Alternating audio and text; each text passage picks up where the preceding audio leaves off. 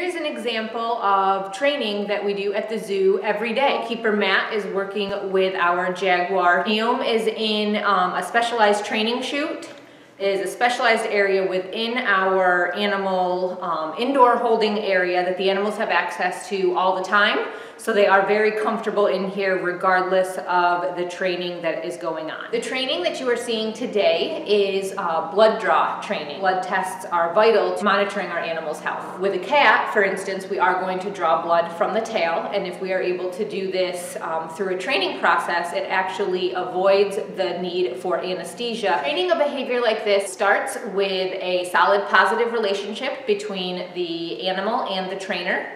And to help build this relationship, Matt uses the word good and then pairs that with Naom's favorite treat. Every time Matt touches, pulls, or pokes on Naom's tail, he is also saying a word corresponding to that behavior. This allows Naom to know what is coming and that if she stays still, she's going to get her treats in abundance. Then he moves on to placing his hand around the tail, similar to a tourniquet, that we would experience when getting a blood draw. Then he pokes her tail with a dummy needle, in this case a syringe with a paper clip inserted instead of the actual needle.